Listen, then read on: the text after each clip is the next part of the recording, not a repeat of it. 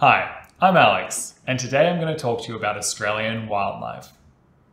Here in Australia, we're lucky to have a huge variety of incredibly unique animals.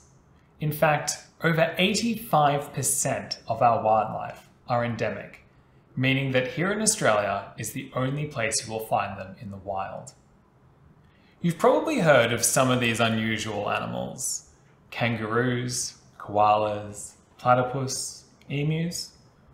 How about bilbies, spotted quolls, weedy sea dragons? Over the next few episodes, I'm going to introduce you to some furry, scaly, slimy, and yes, even deadly Aussies. You may be wondering why Australia's wildlife is so unique. Well, it's largely due to the fact that Australia is an island. We are surrounded by ocean. Australia broke off from other land masses approximately 85 million years ago, giving the plants and animals here the chance to evolve without being affected by interactions with external wildlife. Today we're going to start things off with a group of very special, and to be honest, kind of weird animals, the marsupials. Australia is home to the world's largest and most diverse range of marsupials. These include the koala, kangaroo, wallaby, platypus, and echidna. But what is a marsupial? A marsupial is a specific kind of mammal. To put it simply, a mammal is any kind of animal with hair or fur which produce milk for their young. They also possess some very scientific characteristics which we won't get into today. Humans, horses, whales, dogs, cats, and rabbits are all mammals. Marsupials are different to other kinds of mammals because they have a pouch, like a small pocket in which they carry their young. You've probably seen pictures of kangaroos with their offspring, known as joeys, in their pouches. These animals give birth to their babies while they're still tiny and pink. After they're born, they crawl up through their mother's fur and into her pouch. Once inside, the joey attaches itself to a teat, and that's where it stays until it's big and strong enough to leave the pouch. Let's look at some of our most famous marsupials in more detail. Kangaroos. If you've seen pictures of Australia, chances are you've seen pictures of kangaroos. If you haven't seen one before, this is what they look like. Some people say they look a little like a giant rabbit. They are a very famous animal, and you can even see one on our coat of arms, alongside the emu. But did you know that there are 4 different species of kangaroo living in Australia? The biggest are the red kangaroos. As the name suggests, they are an orange-red colour. They can weigh up to 90 kilograms and grow to 2 meters tall. The 3 smaller species are the eastern grey kangaroo, western grey kangaroo, and the antilopine kangaroo. And their fur is more grey than red. Kangaroos don't run, they hop. They have very strong back legs and a thick, muscular tail, which they use for balance when they move. If you eat meat, and if you're feeling adventurous, you can buy kangaroo meat in the form of sausages, steaks, meatballs, and burgers from most supermarkets in Australia. It is very lean and an excellent source of protein. It is also a very sustainable way to consume meat, as most kangaroo comes from culling wild populations, meaning it is definitely free range. Kangaroo populations grow very quickly, and culling them is a way of keeping them manageable. Wallabies. Wallabies look a lot like smaller kangaroos, and they are from the same family of animals, the Macropodidae. This group also includes tree kangaroos, wallaroos, pandamelons, and quokkas. We'll look at the quokka in a future episode. There are many different species of wallaby. Like all macropods, wallabies are herbivorous, meaning they only eat plants. no meat. And like most macropods, they have large, strong back legs and a thick, muscular tail, just like the kangaroo. Although native to Australia, there are introduced populations in other countries, including the United Kingdom, where some red-necked wallabies escaped from a zoo and established themselves in Staffordshire, Bilbies. You've probably heard of the Easter Bunny, but have you heard about the Easter Bilby? The bilby doesn't look too different from a rabbit, with its long rabbit-like ears.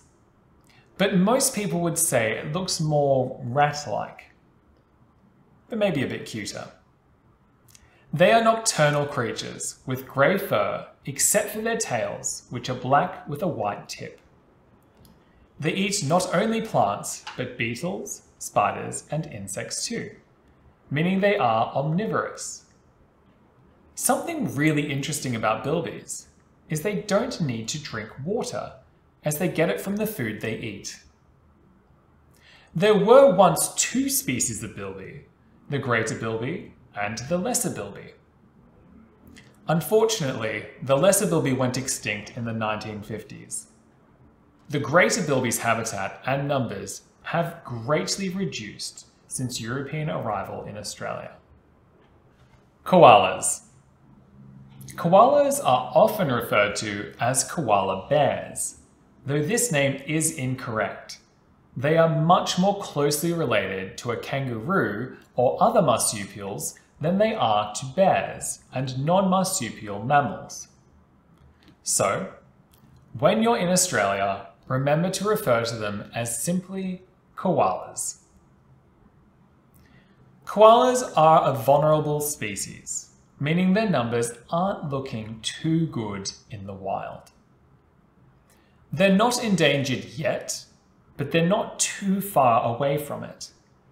Things like logging and bushfires have decimated their numbers. Chlamydia is also common in some koala populations.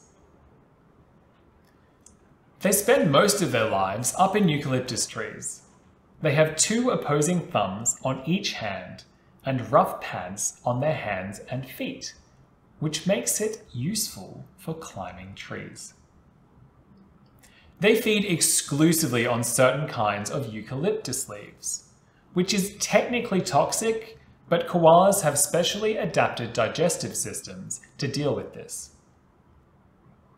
But it means they don't get much nutrition and therefore energy out of their diet, which means they often sleep 18 to 22 hours a day. Possums. Not to be confused with opossums from the Americas. Although opossums are often referred to as possums, they are a different species. But they're not too distantly related. They're both marsupials after all. If you're staying in Australia for any significant stretch of time, you're likely going to see a possum at some point. There are many different species of possum, around 70, including ringtail possums, brush-tail possums, and Tasmanian pygmy possums. They spend a lot of their time up in trees, are covered in fur, have long tails, and are usually nocturnal. They're not only found in Australia, but across New Guinea and Sulawesi. They have also been introduced to China and New Zealand. Sugar gliders. One amazing species of possum is the sugar glider. As the name would suggest, sugar gliders can glide through the air sort of like a flying squirrel. But, as marsupials, they are more closely related to a wallaby than they are a flying squirrel. They are able to glide using a thin membrane of skin between their fingers and ankles. They are quite small, only between about 6 to 8 inches long, and have mostly grey fur, with stripes on their heads and their undersides are white.